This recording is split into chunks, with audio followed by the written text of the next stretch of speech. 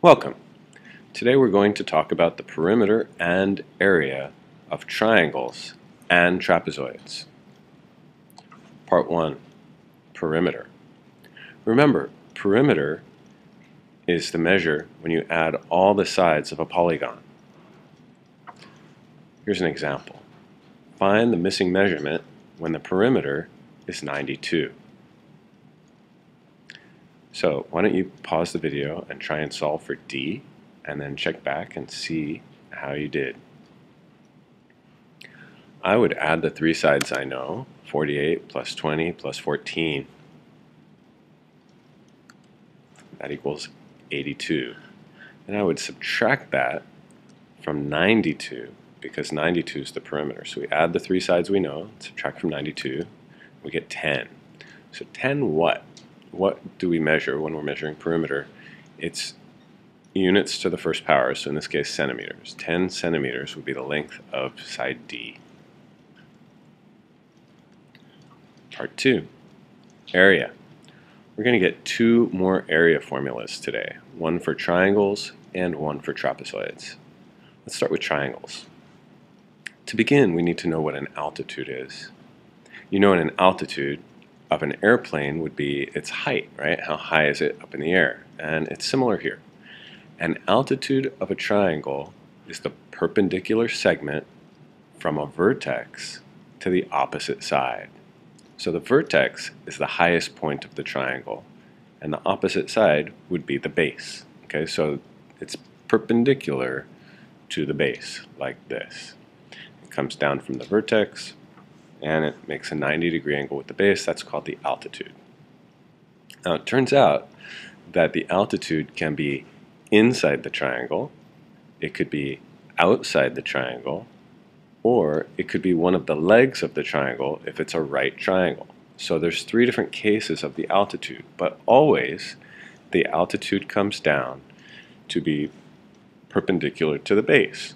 Notice that we draw the altitude as a dotted line. That's because it's not actually part of the triangle. So similar to how we drew the line of reflection as a dotted line, because it wasn't actually part of the graph, this is not actually a physical part of the triangle. It's something we can measure about the triangle, but it wouldn't be included, say, in the perimeter. The altitude is the height. So here, let's write this. The height of a triangle is the length of its altitude. So if that's the altitude, it also is the height.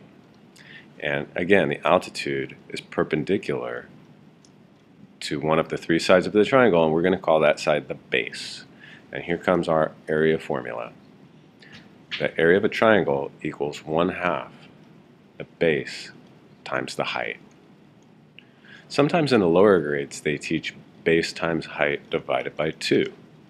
Well, this has the same effect mathematically. Taking half of it is the same as dividing it by 2. Let's do a few examples. You're going to calculate the area of this triangle. So pause the video with the spacebar, try to figure it out, and then press the spacebar again to continue. When solving area problems, the first thing we want to do is write the formula. The formula is area equals 1/2 times the base times the height. Then we're going to figure out what's the base and what's the height and plug those two numbers in. So there's a couple extra pieces of information here because I see 4 numbers. What can we get rid of?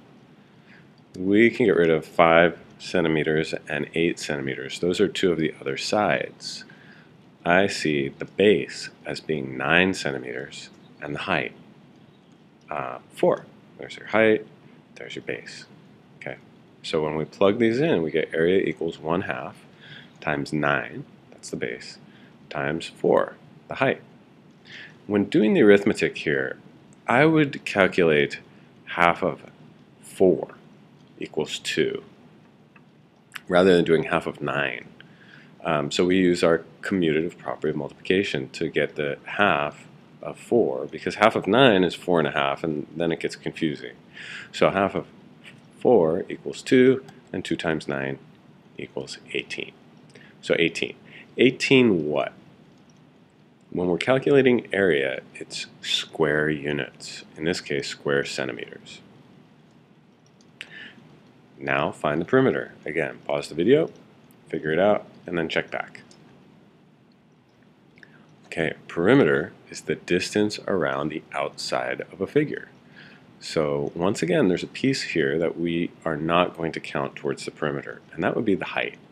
The altitude is a dotted line, right? It's not one of the sides of the triangle. There are 3 sides to the triangle, and that's what we're going to add.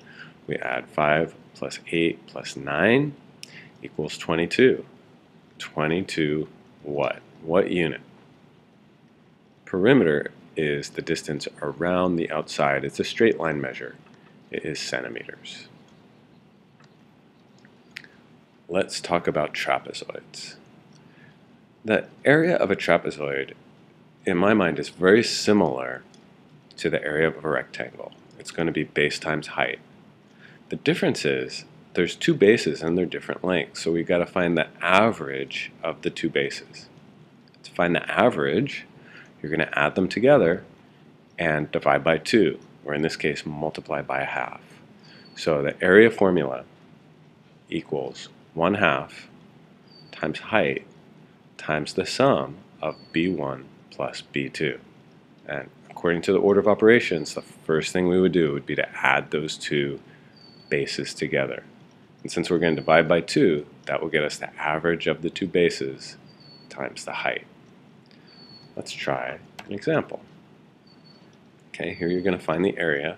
Again, the first step is to write down the formula. Area equals 1/2 times h times the quantity of B1 plus B2. Then we're going to be plugging in the numbers that we need, and of course there's some extra information here as well. We don't need the sides of the trapezoid. The height is going to be 4, so this will be area equals 1/2 times 4 times the quantity of the 2 bases are 6 and 8.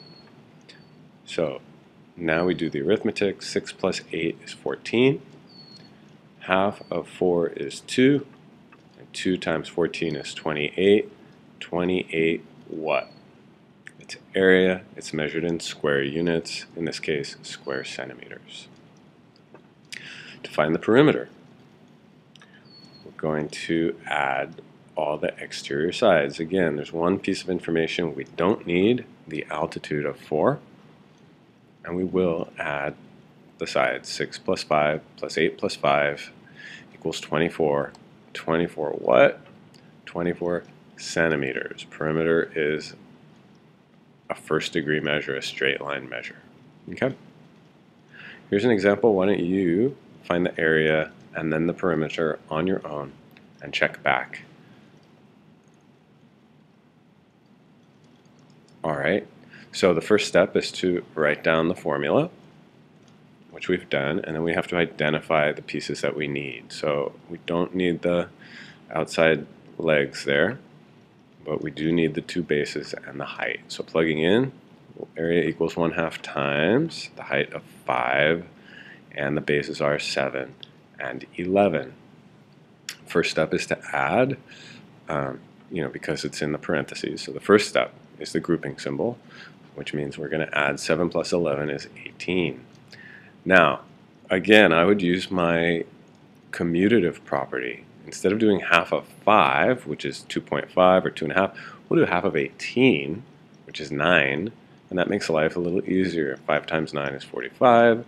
45 what? It's area, it's squares, so square centimeters. For the perimeter, once again, we don't need the altitude. We're going to add the exterior sides.